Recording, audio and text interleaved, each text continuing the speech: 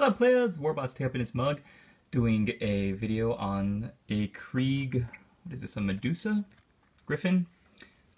Some kind of mythological creature that was part of my July painting challenge this year, but I didn't get to finish it during July, but I did want to finish it because it's part of a commission for a local client. So here it is, all finished. This is one side of it.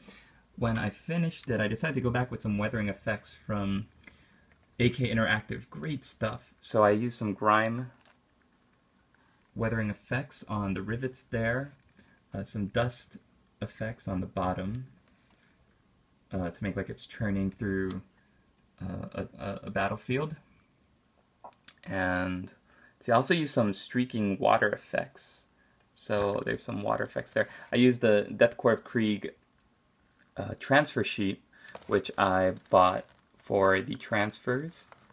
And yeah, I also did like this technique of highlighting this barrel that I thought was really fun. It's highlighting the lighter areas so that it'll always look this way no matter which way you turn it. So the bottom half of the barrel, almost like a chrome effect, but just not as shiny as chrome.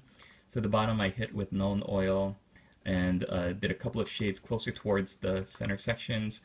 And then the top I kind of did more highlighting with Runefang Steel. So on both sides it kind of has that illusion that the top area is a little bit more reflective because it's closer towards the sunlight. And there you can see on the front of the siege shield the shine off of the water effects there. I love AK Interactive stuff, man. They're really, really cheap. You can get most for getting 5 $1 tacos from Jack in the Box per. And the effects are just fantastic. Like the streaking effect, the grime, there's oil and fuel stains. I think I did fuel stains here on this side. Yeah, so like gasoline, promethium, whatnot, fuel leaking out of the front there. Again, Death Corps of Krieg transfer sheet. And yeah, I wanted to weather it and make it look as realistic as possible. The onset of rust there is also indicative of that kind of grimy look. And there you've got a tank commander, which is just basically like your other Death Corps of Krieg guy. So I painted him just like my regular infantryman, but he's got a little viewfinder lens to aim on the left side of his helmet. I hope he's not going to stay there when it fires though, because it's going to be pretty loud, I think.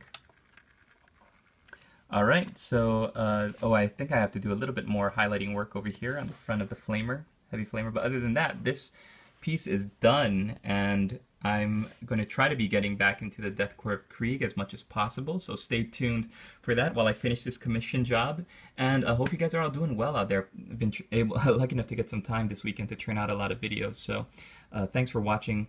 Hope you guys are all having a good day, and we'll see you in the next one. Laters, players!